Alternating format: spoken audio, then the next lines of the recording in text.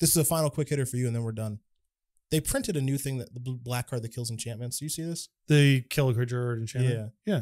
Is this okay? I think so. All right.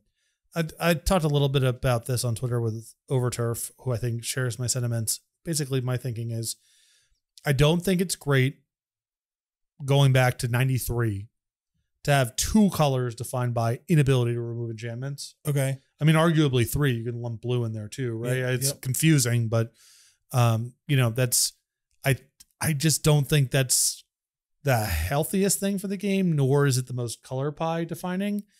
And I think that if basically black gets enchantment removal, but it is modest, or it's a mode on a card that is largely about doing something else, or it involves loss of life or edict such that it feels black and different from the way that white and green get it, then I think that's fine. Okay. I really think it's an issue of rate and frequency. Okay. That's what is like, this is a really color pie bleeding example, but just bear with me. It's like, if you do Psionic Blast once, that's kind of bad for color pie definition. Okay. If you do it 40 times, now it's over. Like that's what blue does or whatever. Okay, sure. So if you want to say black gets it at under certain conditions or at certain rates, or maybe more at sorcery speed than what white and green get, there's different ways you can toggle it.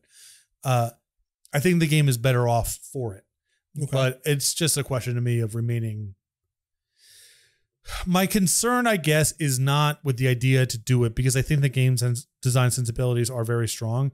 It is, I think this is sort of predicated on them being modest and infrequent with it. Okay. And that is not something I trust them to do right now, I guess. Okay. All right. Fair enough.